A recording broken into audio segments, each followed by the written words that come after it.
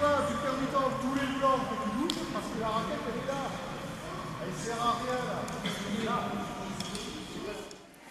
Bonjour, donc Thierry Léonard, donc je suis entraîneur fédéral depuis 1994. J'ai passé mon diplôme qui était le BF1 de l'époque, mais bon, qui m'a permis d'aller m'avancer vraiment dans le monde de l'entraînement et d'aller un petit peu plus loin sur le monde du badminton et les phases de training que l'on peut rencontrer.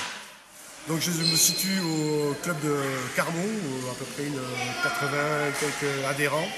Et à l'occasion d'un stage donc, de perfectionnement sur l'ensemble de la population adulte, on a eu l'occasion de pouvoir utiliser la machine Badenko sur un exercice qui a porté sur le saut d'interception latéral droit, donc avec au moins contrôle du volant. L'avantage de ce type de machine, c'est qu'on peut quand même réguler au niveau de sa puissance, de la cadence, et on peut parfaitement scinder la profondeur du volant, c'est-à-dire on est capable de dire je veux le volant à tel endroit et on arrive à le mettre dans cette position-là, ce qui permet à l'élève de pouvoir travailler de façon régulière avec un jeté de volant parfaitement régulier pour pouvoir réussir cet exercice dans les meilleures conditions.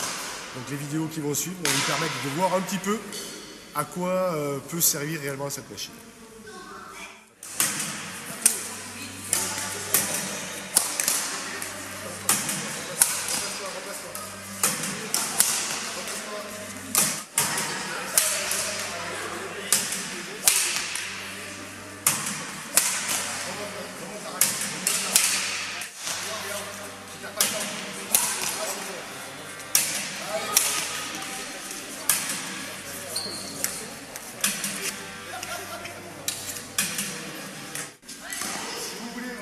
Partir et être disponible au niveau de la réception du volant, soyez plutôt à l'appui sur la botte des pieds. Et là, je peux aller beaucoup plus rapidement que si je suis en train de faire le yo-yo sur le terrain.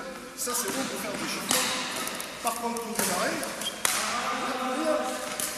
le volant part au moment où j'ai mes jambes en l'air, c'est fini, il ne démarrerai jamais.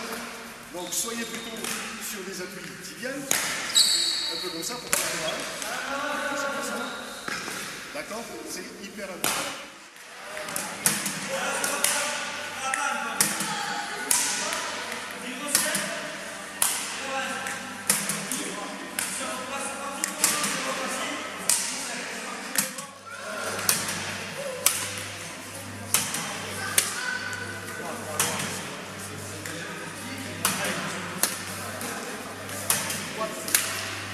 Allez.